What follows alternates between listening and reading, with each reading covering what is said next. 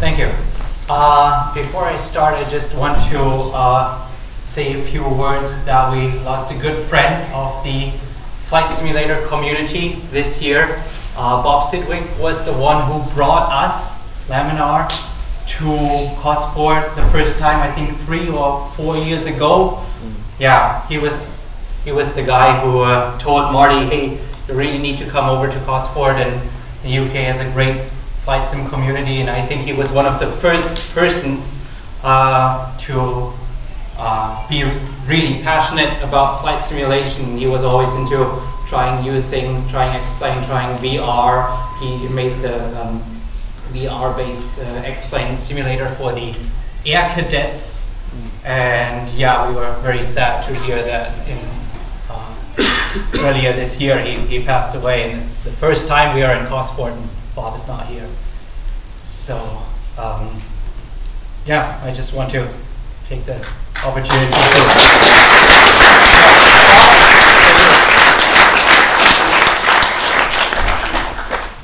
Thank you. All right, so we are Laminar Research, and we, that is on the stage here, Thompson and me. And of course, there's a lot more people working in the background. Last time I checked, we are close to 30 people now working on X-Plane. Naturally, not all of us can come over for a show like this. So you got, I say only the best ones get to go. I think only the best ones get to the shows. All right, so let me give you a brief introduction to X-Plane and what X-Plane is. And right here in the center, this is what started X-Plane, and that's what made Austin start X-Plane over 20 years ago in 1996, and that's the flight dynamics. So in 1996, the young Austin Meyer failed his instrument proficiency check because he didn't get to fly an airplane very much. He was a college student at the time, didn't have much money left over to take lessons, and he failed his instrument proficiency check, and he was so frustrated with it that he said, oh, there's got to be a way that I can train for it better at home. And he had some kind of Apple, whatever, old home computer at the time, and he wrote the first version of X-Plane in '96 in his college dorm room, and he laid the foundation for the flight model that we use until today. And over the past 24 years that X-Plane has been growing, the flight model gained a lot of friends. The great external rendering, physics-based rendering that we have in X-Plane 11, which allows for great aircraft, great looking scenery, all the gateway airports, the over 10,000 3D airports with all accurate buildings that come with X-Plane now. The avionics that come as standard in the X-Plane default aircraft that allow you to fly IFR. Then 2 years ago, we got VR, virtual reality, X-Plane to drive virtual reality headsets. We got a great user interface. X-Plane was infamous for being very, very complicated to set up and get going, and I think we solved that in X-Plane 11 with a great new user interface. So recent new friends of X-Plane are the landmark sceneries. We actually started 2 years ago with London. I think London was the first city in X-Plane to gain custom-made landmarks. It's been many more cities since that. FMOD, the new sound system, which allows you to create really cinematic sound effects for airplane in X-Plane. And then, of course, our ever-growing collection of Lego bricks, as we call them, the default objects that designers can use to make those awesome airports. So this is X-Plane and Friends as we ship it. And of course, X-Plane is open to third parties, so we are very proud to see so many studios bring their content to X-Plane. So of course, Orbix with True Earth, Great Britain is a recent new addition to X-Plane that looks absolutely fantastic. And then, of course, Just Flight is bringing a lot of their aircraft over to X-Plane, like the Duchess here, or the Piper Standard Warrior. I think it's an Archer, Piper Archer. So there's lots of great third-party content that is being created for X-Plane day in and day out, because X-Plane is very open to third parties to create aircraft, to create plugins, to create scenery, airports, and so on. So this is just a small overview of what we have. All right, this is X-Plane as you have it, and I will now talk about what is coming to X-Plane for the rest of the year. So of course we are in the process of 1140 beta right now, and I'm going to talk about all this stuff that is in 1140, especially the flight model. So this has again been a release where we let Austin run wild and do a lot of things in the physics of X-Plane, which I think is what X-Plane really is all about in the end. And a lot of these changes in the flight model came from making real-world aircraft, because Austin has been involved in making real-world, full-scale, with people in it, aircraft size, and designing those, designing this new aircraft led to changes in X-Plane, so that the new aircraft, the predictions of X-Plane, were within the accuracy of the sensors that they had on the real plane. In other words, the errors that came from having the sensors on the real plane were on the same order as the accuracy that the simulation could provide. And then, of course, everyone's been asking, hey, what's the status on Vulkan? I have this great new 2070 RTX graphics card, and it's idling, and my graphics card is twiddling thumbs and not doing much. And yeah, when are you going to do something about that? So yeah, I'm going to talk about that. All right, but first, before I get to that, first up is X-Plane Mobile. So it's a very important platform for us, because it allows us to keep developing the major versions of X-Plane that you get every like 3 or 4 years. And in between, we have all these people working on X-Plane. We really need to do more than just release a desktop version every 3 or 4 years. And X-Plane Mobile allows us to create a lot of technology that is not only used on mobile, but that is also good for the desktop version as well. So this is what X-Plane Mobile looked like when it came out for the original iPhone. Or I think it's the iPhone 3G, so that is 2008. So that is what you could get on an iPhone of 2008. So the scenery is kind of meh. The instruments are, well, I mean, yeah, they're easy to read, but not very realistic. And the problem back then was you could do you had very little code overlap between what you could do on an iPhone and what you could do on a real computer. And that has changed over the past 10 or 11 years. So nowadays, the code share between the mobile version and the desktop version of X-Plane is close to 3/4. I think by now it's over 75%. And that means for you, how many of you use X-Plane Mobile or Infinite Flight or a mobile flight simulator? Okay, so I've 1, 2. All right, okay. So what that means for you, for all the rest who didn't raise their hand right now, what that means to them is 75% of the newest stuff we developed for putting it into mobile also works on desktop. So you are profiting from that as well. So if I show you this screenshot, is this X-Plane desktop or is it X-Plane mobile? That's a trick question, because it's the same. So this is the X-Plane desktop 737 running on X-Plane mobile, and all the switches are working. You can switch on the APU generator, you can switch on the anti-ice, you can switch on the pitot heat, you can switch on the fuel pumps. Everything that works on mobile as well. You can even program the FMS on mobile. It works. It is the same FMS as in the desktop version. So, and in fact, some things that are interesting for the hardcore simmers, like new autopilot modes that I developed last year and that people are using on desktop, I developed them for mobile because Chris asked me, hey, we need a better autopilot mobile. But I don't care if it ends up in mobile or if it ends up in the desktop, it's just a better system. So yeah, so the model systems are the same whether you run them on iPad or whether you run them in the desktop simulator. The interaction with the 3D cockpit is the same. You can touch the switch on your iPad and it interacts the same system. And that's why I say we're the only mobile flight simulator that runs desktop quality aircraft, and that's what it looks like. So we got the 172 with the same Garmin GPSs that you have in the desktop version. So that's what it looks like right now. Explain Mobile has 5 regions where you can fly. And that's very economical because you can fly for tens of miles. It doesn't use very much fuel because you can only make short trips. And you don't need to spend much time in cruise because you can't fly very far. So you have those great airliners, but you don't really get much use out of them. So that's why we're coming to explain global, which really is global. We've got all 30-something thousand airports in the world in the mobile scenery.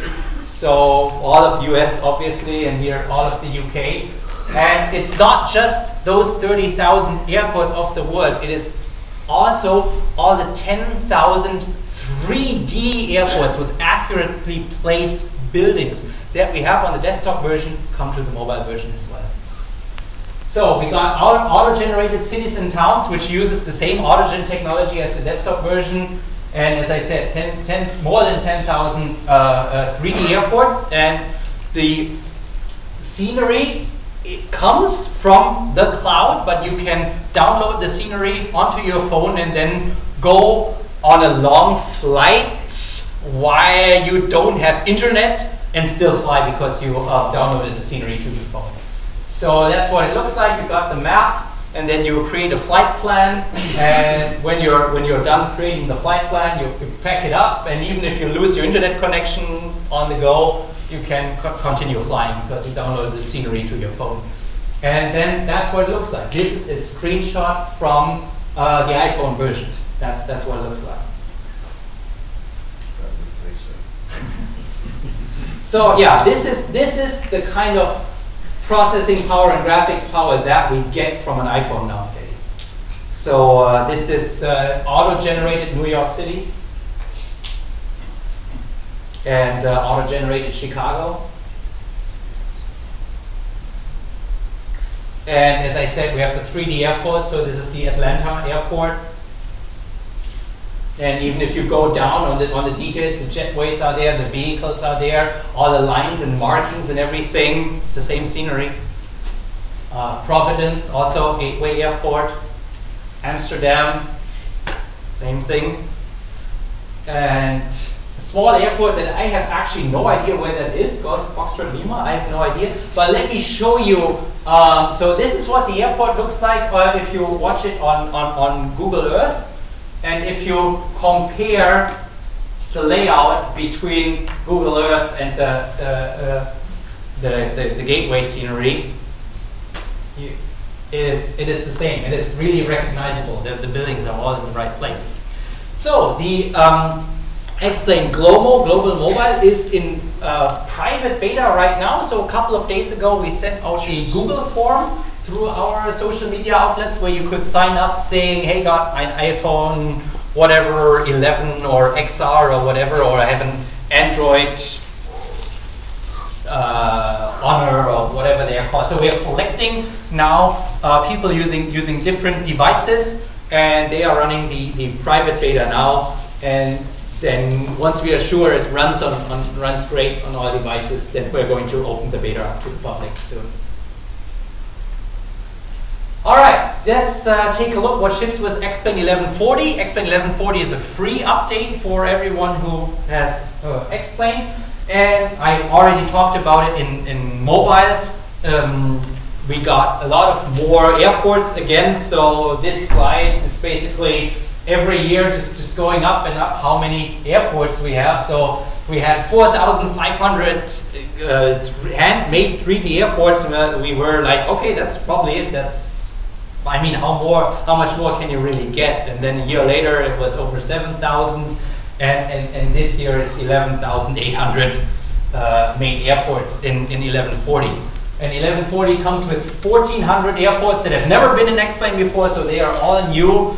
And as of yesterday, when I last checked, 7,327 people have been making one or more sceneries for Explain. So at this point I want to say a thank you to the gateway artists. Maybe some of you who are here also use Word Editor. So at this point I say thank you to everyone who uses Word Editor and is one of those 7,300 people that make Explain scenery great. yeah, that's what those airports look like. Copenhagen, Los Angeles, yep, that's LA. Chicago, Reno. Yeah, and I think you missed the first one. That one. Which one is that? Gatwick. There you go. All right, you got it. Yeah, that's definitely Gatwick. You got it. So see, even without custom objects, it's really possible to create the feel of the airport. So that I show you one screenshot, and the audience immediately says Gatwick. All right, and so speaking of objects, a new set of objects that we just shipped in 1135 is all those boats. So for all airports close to the water, you can now put a marina there and put all the boats there. And if you look closely, like we have the Jennifer here, so everyone in X-Plane, everyone who works in X-Plane is on a boat name or a road sign somewhere. Yeah, that's the tool. We are running the beta right now of Word Editor 2.2, and 2.1 is the stable version that you use to create airports, and it is really what you see is what you get editor. That I think it's the easiest scenery creation tool there is to just get into making airports, making all the signs that you see on the airport, making all the lines. We got great new textures, great new artwork, so you can create exactly the right taxiway markings and everything. All right, stay with the scenery for a bit. Those are probably not going to ship in 1140 because they are still work in progress. So I put 1150 there. Not quite sure. Maybe we do an 1145 to drop them in. So who recognizes that tower? Where's that? LA. You got it. All right. So that's the custom-made LA. I don't think the place is really called Austin's, but as you say, as I said, we always have our names somewhere. Of course, with night lighting as well. I got the observatory, the LA Convention Center, and this really nice rooftop bar. And of course, well, everything looks great at night as well with all those tens of thousands or probably hundreds of thousands of light sources in X-Plane. So one of our developers says that X-Plane is not really a flight simulator, X-Plane is more of a light simulator. We got San Francisco, it's the next city that gets custom landmarks. So we had someone go wild on making all the bridges, the Golden Gate Bridge, Bay Bridge, and what else there is. So if you stop using X-Plane and go back to using FSX, we put you there. And yeah, that's the Bay Bridge, and just a view from San Francisco down to, I think that's Fisherman's Wharf down there, and Fairmont Tower, is that what it's called? Fairmont Tower? I don't know. I've been there. It's just such a long time ago. All right, so this is all visual. This is all about things you can see. But what we're also dropping into future X-Plane is things that you can hear. So we got great new aircraft sounds that we shipped this year, and I'm going to give you a preview of aircraft sounds that are going to ship soon. So earlier this year, we made the new sound set for the King Air that we actually recorded not only on King Air but also on Austin's aircraft, because it has the exact same kind of engine. So we could get Austin to get the engine through all its regimes and take a record of all of that. And yeah, just let me show you how the sound works now. Just let me show you how it sounds.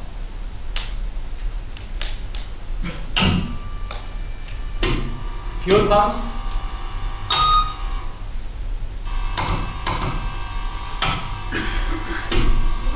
Starter, igniter.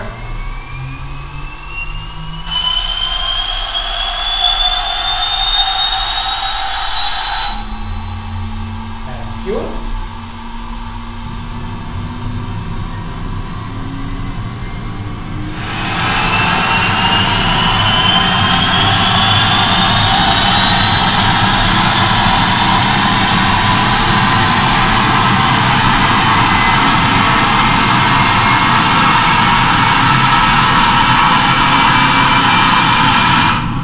Bring the prop out of beta.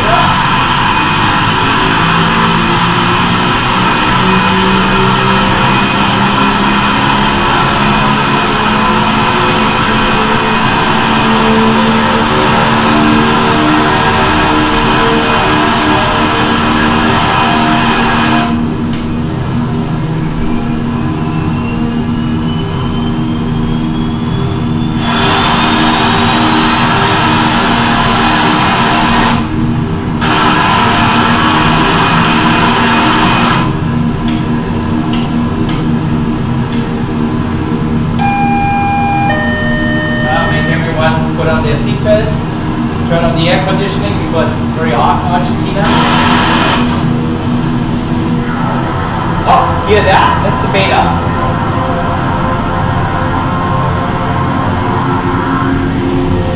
And now out of beta again.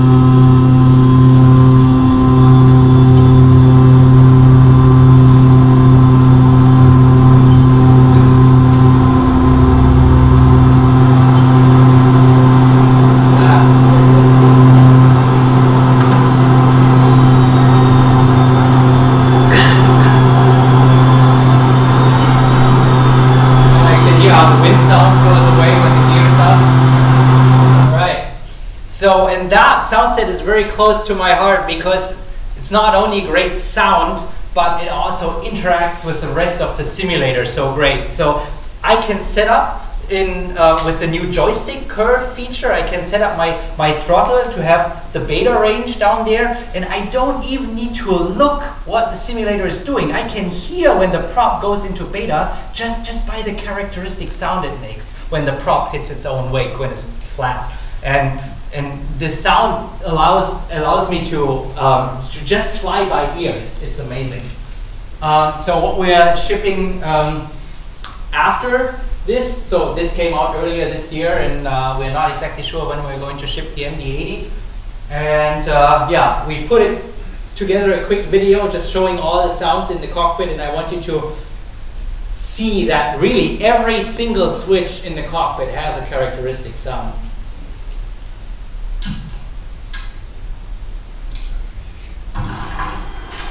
Right, you can open the window and then you hear the outside.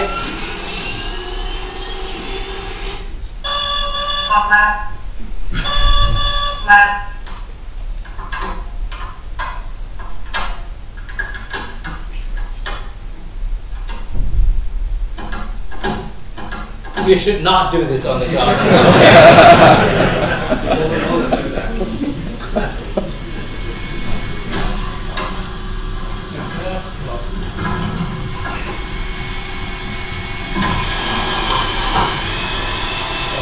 Yes.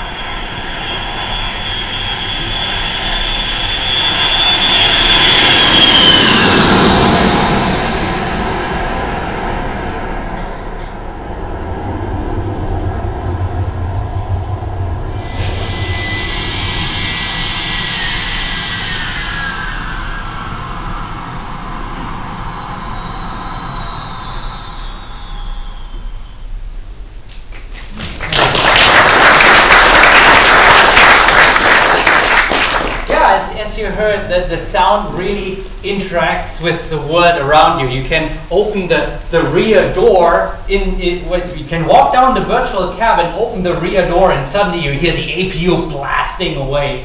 And what's interesting about the MD-82, because the engines are so far in the back, is that in the cockpit you don't really hear them very much. So it is actually, the engine start is actually not quite spectacular, because you can see it on the gauges, and then you hear the air conditioning become louder when you open up the bleed air, but there's really not that much sound from the engines up in the cockpit, unless you open the window, of course, as you just saw. So, and the sound is based on the simulation of the aircraft. So, for example, you heard when you started up the King Air, when you switch on the starter, it does two things. It engages the starter motor that turns the core, and you also hear the igniter go tick, tick, tick, tick, tick to ignite the fuel as it is injected. And just to give you an idea of what is behind that sound, the ticking frequency of the igniter depends on how long it takes to charge the capacitor that fires off that spark. And that capacitor takes longer to charge when you have a lower battery voltage. So if you start one engine from the battery, it's going to go tick, tick, tick. And then if you start the other engine from the generator of the first engine, it's going to go tick, tick, tick, tick, tick, tick, tick, because it has more voltage. And you're actually able to hear that.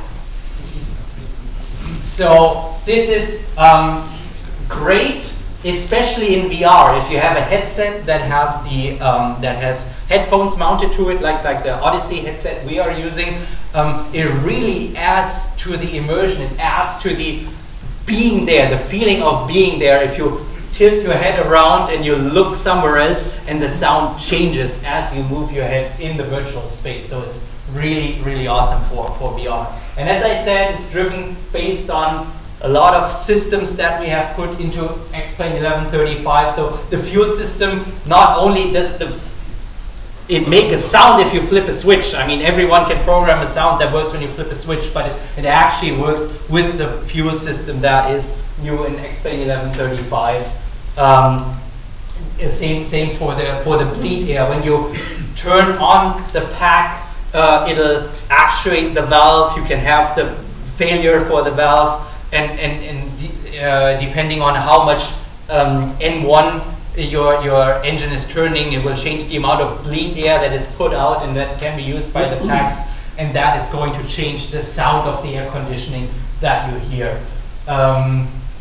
Yeah, so and the bleed air consumption then again affects the engine output. So if you turn on wing anti-ice, engine anti-ice, and take all the bleed air away, your EGT is going to increase, and that means you can extract less power from the aircraft. So, and the APU, again, it's not just the sound, it's a new simulation that is behind that. Yeah, this is all really specific stuff that I don't want to go too deep into. Just that, yeah, I already told you it changes with the battery condition. You can hear that. Oh, and this is kind of a big thing, because we've been always getting real pilots ask about that, whether it didn't work quite right. In the new default 172, we got a non-rigid nose-wheel steering. So if you've ever looked at how the steering of the real 172 works, it's you get into the rudder panel, but the rudder panel is not actually rigidly connected to the nose wheel. Instead, what it does, it puts pressure on a bungee cord that then pulls on the nose wheel. And the steering angle that you get with the rudder pedals is actually only about 10 degrees, but then you can, on top of that, actuate differential brakes, like put the brakes on a little bit on one side, and then that's going to pull the airplane around, and the nose wheel swivels just as it needs to make this tighter turn. And we got that simulated in X-Plane 1136, I think. Yeah, so if you got actual pedals, if you got hardware pedals that have toe brakes, then you can actually taxi the 172 now exactly as it does in the real airplane. So X-Plane 1140 is in beta right now. You can grab the beta right now and get all the the flight model improvement. So that gets me into the changes that have been going on in the X-Plane 11 flight model. So as you know, we're all pilots, and we have a slightly different approach to taking risks when it comes to flying. So for example, that's my face when we're about to enter this thunderstorm that we're going to fly through. Austin takes it a little differently. That's his impression right before we go in there. Yeah. So yeah, this is Austin's aircraft. That's what the interior shots were from. It's a home-built, custom-made Lens Air. He calls it the Revolution. And of course, a lot of the things that you just heard about the turboprop, I mean, it's the same turboprop engine as is in the King Air. So the simulation became really, really accurate just because Austin has the same engine on his own plane and keeps tweaking X-Plane to behave exactly the same. Right, but Austin has recently been into developing this kind of strange looking thing here, which is an electrically powered vertical takeoff and landing aircraft, an electric VTOL, and has those big rotors here that are driven by 8 electric motors that are distributed all over the plane. And it's a real thing. It's not a mock-up. It actually flies. That's what it looks like when you let it loose. So this is not a mock. There's a person in it flying it.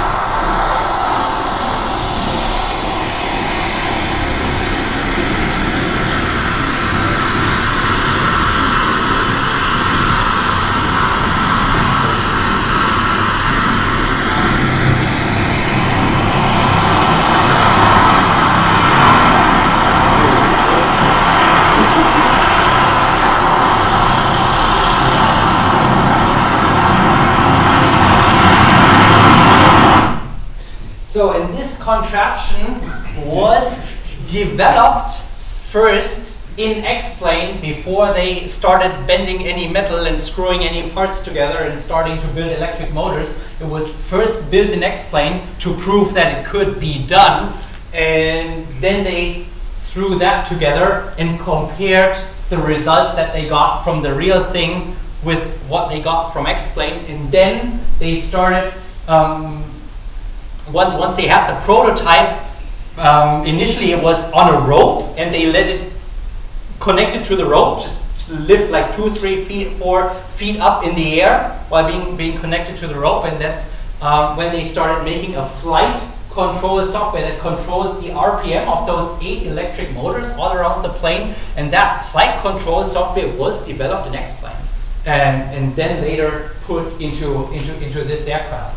And during the development of the EVA electric VTOL, of course they discovered things that X-Plane didn't quite do exactly as the real thing turned out to be. So what you're getting with X-Plane 1140 is everything they found out doing that. For example, the prop wash swirl, and right now, of course, this thing has 8 props and 2 props behind one another. So one prop sucks up the air that already has the swirl from the prop that's above it. So a lot of work has gone into the interaction of parts. So we always say the X-Plane flight model is perfect. And so the question is, so what do you do to make it better if you already told us 4 years ago that was absolutely perfect? So where we can always get better is when it comes to the interaction of things with other things. So we are very good already at simulating air over a wing, or air through a propeller, or air over a stabilizer. And what really is happening here is, okay, the air gets first sucked through the propeller, that gives it a swirl, then the swirling air comes back over the wing, and after it hits the wing, then it hits the vertical stabilizer, but just from one side because there's no stabilizer on the bottom. So what this is getting into is getting all the interactions between the different parts right. X-Plane has always been very good about simulating the parts, and what we're getting really good at now is simulating the interaction of several parts after one after the other. So we got the prop wash over the tail. How much time does it take from when the air is affected by the prop until that piece of air hits your tail. Then the whole rotor that you saw there, it's quite a bit of disc, and if that is moving through the air forward, what does that change? The blade that goes up here has a different effect on the air than when the blade goes back here, and of course it has. So the prop wash varies across the prop disc as it goes through the air. So all of this has gone into X-plane 1140. So you got the wind delta over every element here. So what you can see here, this is the prop that grabs the air that has already been affected by that prop here. You can simulate the flow field. So where's the air going, and then what is the force across the prop disc? You can see here. I mean, this is one prop disc, but the lift on this side is a lot closer. So this is the forward going blade. Then on the side of the retreating blade, and of course that prop turns the other direction than the prop above it, so they are counter-rotating. And then of course, what does this to the air, and then the flow of the air after the airplane goes down, at some point it hits the ground. Then what happens when this air hits the ground? Well, obviously you are in ground effect, and that changes the lift. Yeah, when you're flying close to the ground and your downwash hits the ground, what that gives you is higher lift and lower induced drag. So all of that, it's a crazy concept, but what you can take away from it, it makes your X-plane better. That's, as far as you're concerned, the job of this thing is to make you a better simulator.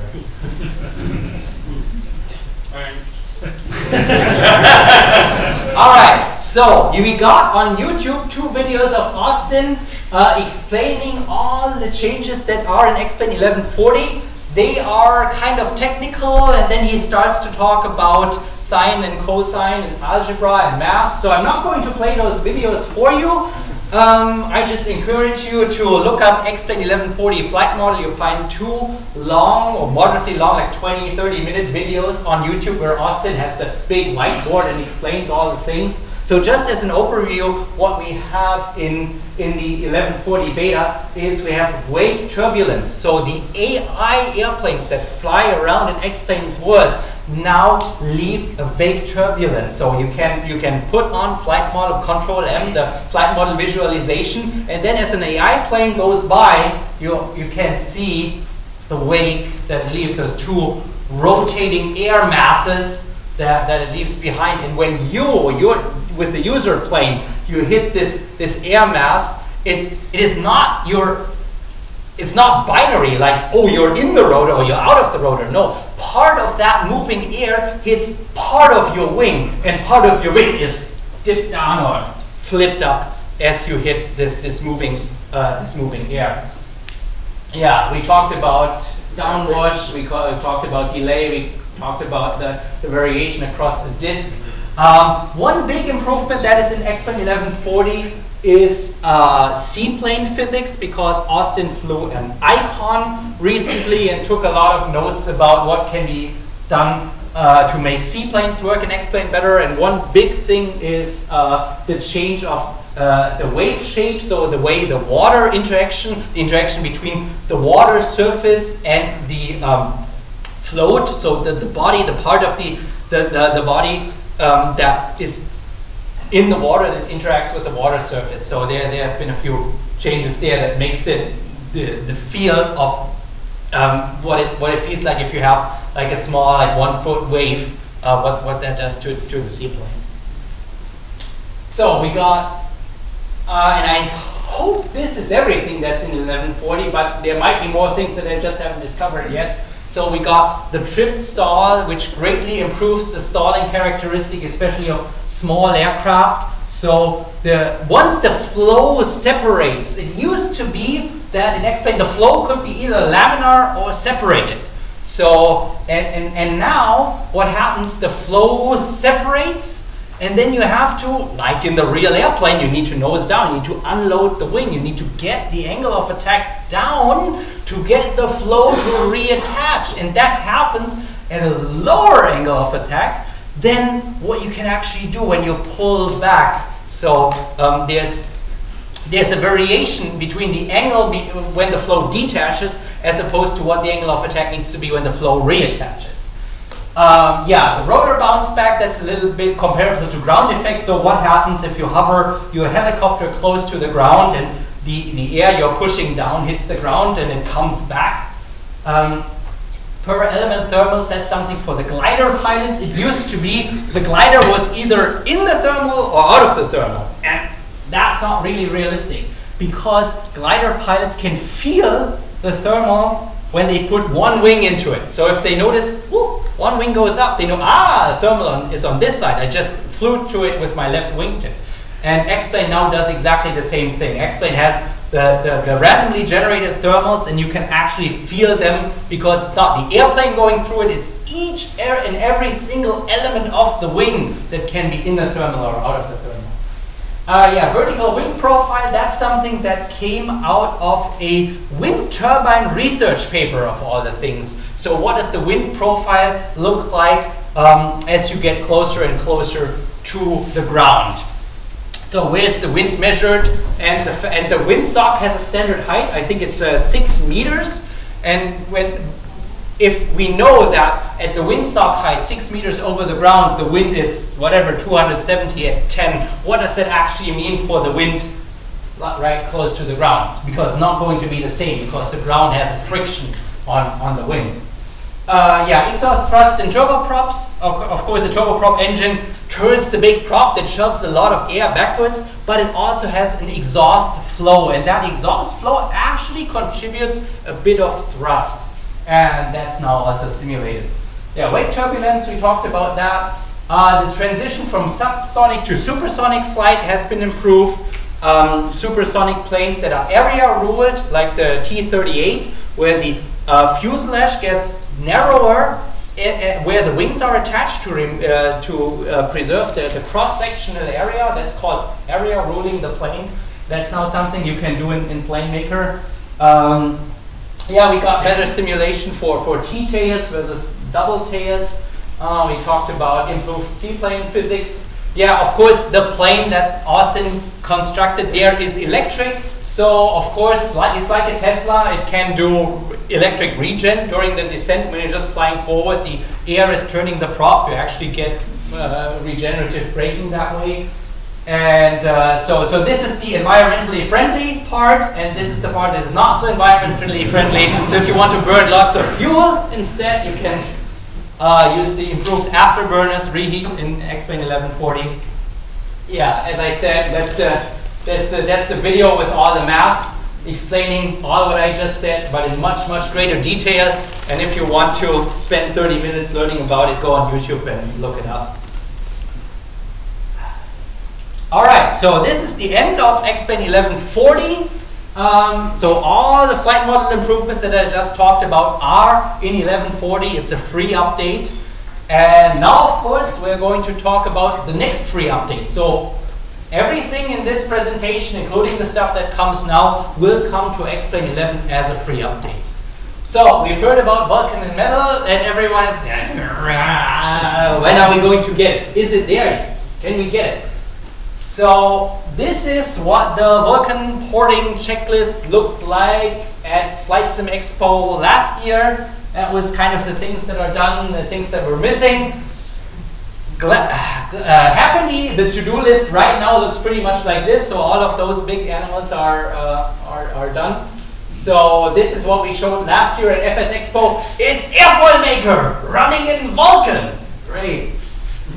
Doesn't help you very much unless you want to design airfoils with really, really good frame rate. I mean, but that's what we need to get started. So that's what it looks like right now. This is actually X-Plane running in Vulkan developer version. So we got that running, I think, about 3 months ago or so. So it's the first time that X-Plane run in Vulkan. And then, of course, Marty wanted to know, how fast is it? How much improves it? How much does it improve the FPS? So a little disclaimer here. If your GPU is the problem, if your GPU is from 1998, like this one, Vulkan is not going to make X-Plane faster. Vulkan is about putting to use the modern, good, big GPUs. So if you have an 1080 Ti or an RTX 2070 or RTX 2080, if you have a good GPU right now, that GPU is pretty bored by X-Plane. X-Plane can't really make use of it. And Vulkan allows us to put those GPUs to work really. But it's not going to make your 8-year-old GPU suddenly perform faster. That's not what it does. So the transition from OpenGL to Vulkan looks a little bit like that. OpenGL is a very, very long spec and a very, very elaborate driver that tries to do a lot.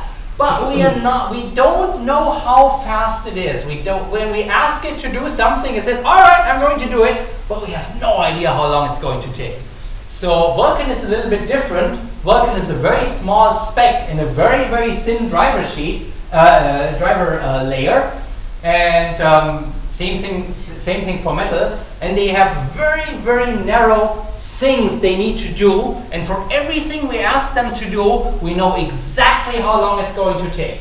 So we need to do more work in X-Plane, that is true, but since we have total control over how long everything takes, it's still a net win. So how far is it? So we got an NVIDIA 980, so it's like 3 generations ago, so it's not even the super latest NVIDIA. And we got low, high, and extreme settings. So extreme meaning really all the sliders all the way over to the right. And so this is the frame rate comparison of OpenGL versus Vulkan in all those 3 scenarios. So you can see Vulkan is consistently faster on NVIDIA than it was before. This might not look terribly impressive. So for the medium settings, we've gone from 60 to 70 frames. And on the extreme settings over here, maybe from 28 to 35. So the total number has not gone up that much, but I'm going to show you later what has really gone up that does not show so much here in the frame rate. So if you're a member of the red team and you have an AMD card instead, Vulkan is going to do a lot more for you. So X-Plane running Vulkan is significantly faster on AMD graphics cards, and that is because AMD always make great hardware. The AMD graphics cards are really, really great hardware, but their OpenGL driver just wasn't very good. And what Vulkan allows us is to extract the same power that previously only the NVIDIA drivers allowed us. So if you have an AMD card and we're kind of frustrated that it didn't perform as good as it could, well, with Vulkan it does. It is really a noticeable improvement with Vulkan. All right, so can we maybe do even better?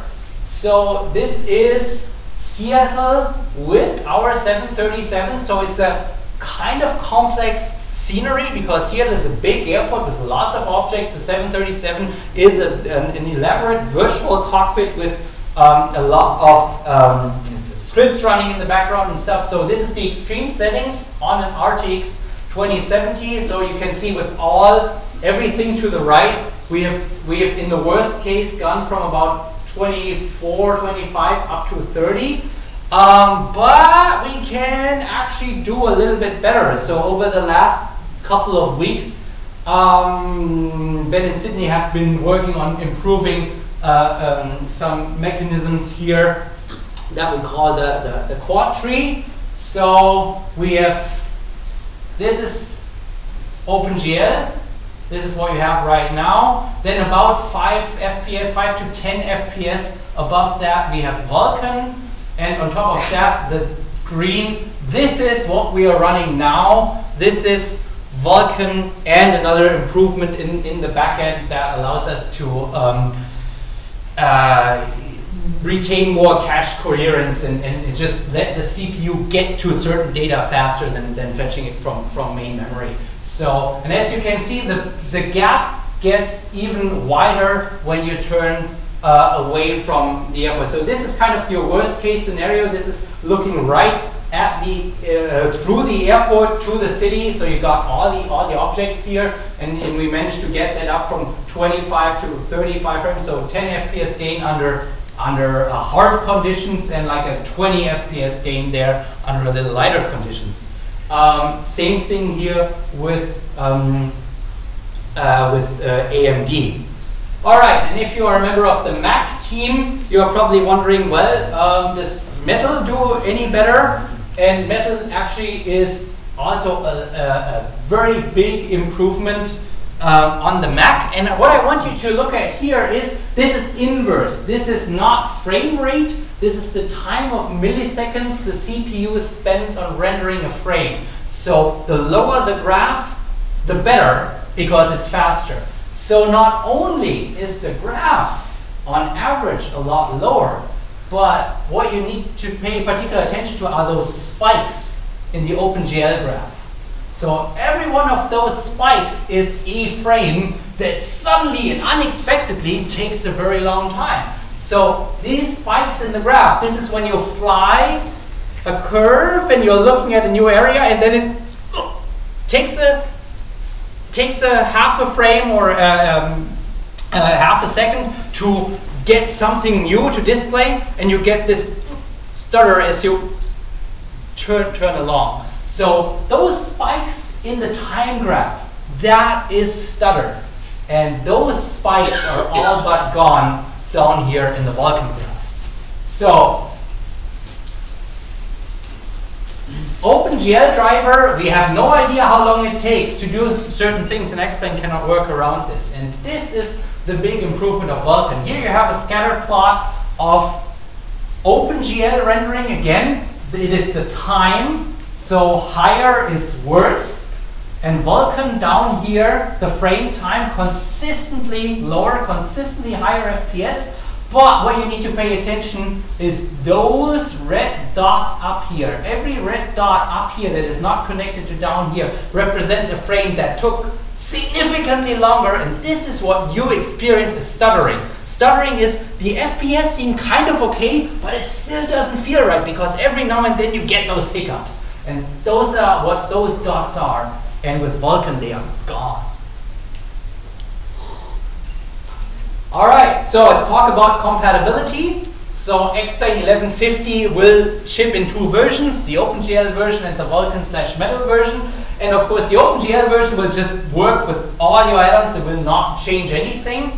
And the Vulkan Metal version can run any scenery add-ons, any airports, and any aircraft that do custom drawing in the cockpit, like all your screens and EFIS and glass displays and FMS and all the UI that you use, like your tablet, to change the load out, change the weight and balance and stuff. So all this stuff runs on Vulkan completely unmodified. The developer of the aircraft does not need to do anything to be compatible with Vulkan. So the only things that are going to have problems porting over to Vulkan that we just can't take over ourselves are add-ons that do their own drawing in 3D, like certain silver lining or weather engines or stuff like that. So this is a high-end add-on. The total is A319, very, very sophisticated Airbus model with completely custom drawn cockpit. And that just runs on Vulkan without any changes. It just put it in, works. So really nothing to do there for the third-party developer. So is it done? So the only thing that's left, the only thing that is really left to do is texture paging. So right now, Vulkan works really good if you have lots of VRAM. And if you don't have enough VRAM, it just crashes. So, I mean, we could have said, hey, minimum requirement from tomorrow on 16 gigabytes of VRAM, and just send you off and we would be fine. No, what's still left here is texture paging. So what you can imagine is this over here is like your 4 gigabytes of VRAM and your graphics card, and this is your 16 gigabytes of system memory. And when you tilt your head and you look over and there's the aircraft carrier or the oil platform over there, what you need to do is, well, this stuff is ready to use, but the aircraft carrier is over here. So what we need to do is we need to get the aircraft carrier over to the graphics card. So we select the stuff that we no longer need, swap that out, and we're going to pick the aircraft carrier and put that over there. In OpenGL, this was just done by the driver. Like, it worked magic just in the background. But the problem was you had no idea when it was going to happen and how long it's going to take. So those just-in-time pages just might cause the sim to stutter and wait until this thing is done. And with Vulkan, we have complete control over what is going on there. So the goal there is to have everything ready in a low resolution in VRAM. And then as you look around and you need higher resolutions of things, transparently swap out the stuff that is on the GPU with higher resolution versions. So you're always going to see it, and it's never going to wait, it's never going to stutter while loading. It's just going to increase the resolution when you look at things. And that is really the only Vulkan thing that is not completely done yet. So the schedule is the developers will get the preview definitely this year. We are very close to it. We also want to run the public beta open to everyone also this year in 2019, but we are almost definitely not going to reach the final version in 2019 because we expect the beta to last quite a long time until all the kinks with all the add-ons are worked out.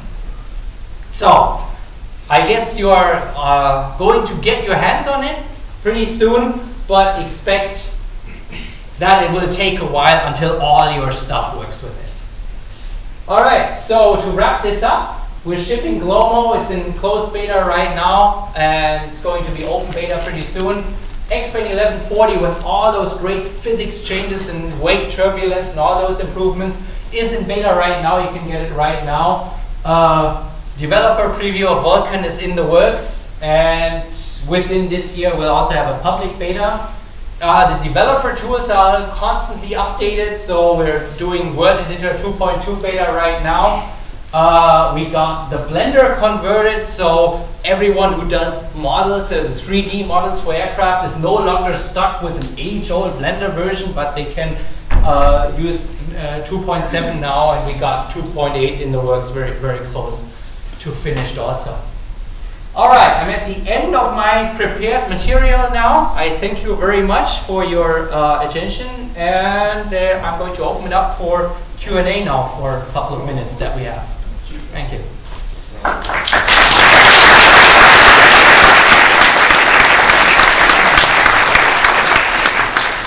All right, I got a hand over there. Hey, great product. The wake turbulence. Yeah.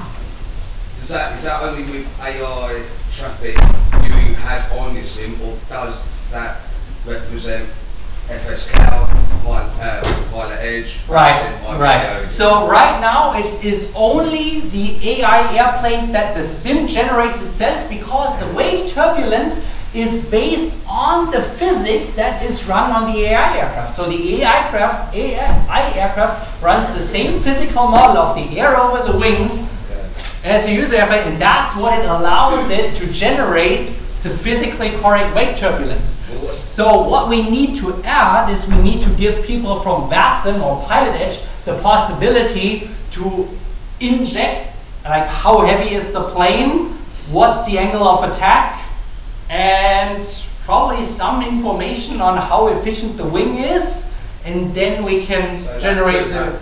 Yeah. I think what we need is the right, those three parameters is I think what is needed, like weight of the plane, angle of attack, efficiency of the wing. And if we can get that from VATSIM or IVEO or Pilot Edge or whatever you are flying, then I think we could generate the wake turbulence for other objects as well. Do you actually know what that would do to world flight? World flight would go on and on because we won't be able to get out of the airports. Right. So I think in an early beta version, the wake turbulences were very aggressive. So if you flew, if you had a 737 taking off and you flew behind it in the 172, at one point the 172 would just explode and blow up. But I think this has been fixed now. Hopefully. All right, got another question down here. Will Vulkan and Metal beta together, or well, Vulkan first and Metal following? As far as I know, right now they are at feature parity. So they are really at the same feature level. So I don't think we're going to split it over into two betas. It's probably going to be the same beta. Yeah. All right. More questions over there. Yeah, yes, please. Will support SLI? That is a question I can't answer because I don't work on the Vulkan core. I don't know. You would have to ask Ben. All right, back there. You were saying that OpenGL apps don't need to be modified to work on Vulkan. Right. Is that because it shares the same syntax? Well, that is because there's a shared context. So so Explain runs in a Vulkan context, and Explain also opens up an OpenGL context that it loads the plugins into, and that it shares the panel texture and the UI and everything into. So the everything that happens in 2D, like all the things on the panel, the EFIS, the glass display, the nav display, all of that stuff happens in an OpenGL context that the plugins run in. And that is connected to the Vulkan context of Explain. And it works well, as you said, as long as the plugin is drawing in 2D, it just works without changing anything. All right, one question? Flight model improvements, will those require the experimental flight model checkbox, or are those going to be just in 11.14? So the goal of the flight model changes is to not change existing planes that don't have the box checked, right? So if you have a sophisticated add-on that absolutely was tuned to the numbers on the old flight model, then 1140 will not change anything. If it does change something, it's probably a bug, and we want to know about it. And to get the new effects from the helicopter, the rotor bounce back, the downwash, the delayed downwash, then you need to check the box for experimental flight model. So our recommendation is for third-party developers to start running their things internally and testing it on the experimental flight model to see what they need to tune. But for the end user who is flying a sophisticated add-on, they should probably not just check the experimental flight model because the add-on might not be ready for it. Yes. Okay, I think that wraps it up. Thank you so much. Thank you.